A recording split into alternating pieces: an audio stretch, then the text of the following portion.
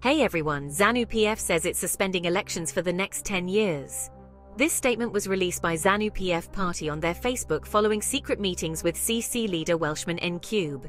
They said they want to consolidate power under Emmerson Dambudzo Mnangagwa, so there'll be no elections till 2030.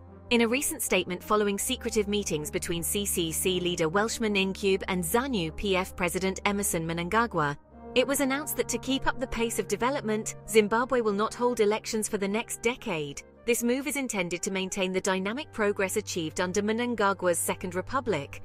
Under President Mnangagwa, Zimbabwe has initiated key projects aimed at revitalizing its economy, introducing the Zimbabwe gold currency, and making strides in the lithium sector, just to name a few. These initiatives are seen as pillars of hope and growth. The rationale given for this electoral pause is that political stability is crucial for nurturing these positive changes. Without the disruption of frequent electoral cycles, the government can focus entirely on these transformative efforts. But this isn't just about economic reforms. There's a much larger picture here. The decision to suspend elections raises profound questions about democracy and governance in Zimbabwe. Critics argue that this move could potentially consolidate power in the hands of the current administration, sidelining opposition and stifling democratic freedoms. Given Zimbabwe's history of electoral violence and political repression, as highlighted by organizations like Human Rights Watch, concerns about human rights and the integrity of governance are at an all-time high. Human Rights Watch has previously pointed out the repressive environment surrounding elections in Zimbabwe, with opposition parties often being restricted and facing violence. The current decision could be seen as an extension of these tactics, where the ruling party secures its position by removing the electoral threat altogether.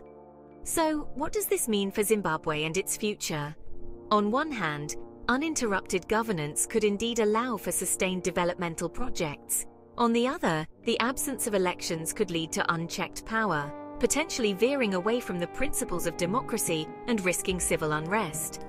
As international observers, policymakers, and Zimbabweans themselves contemplate this development, the global community watches closely.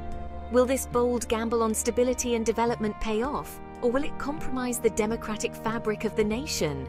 Only time will tell. That's it for today's analysis. Thanks for tuning in, and make sure to keep an eye on how this situation unfolds.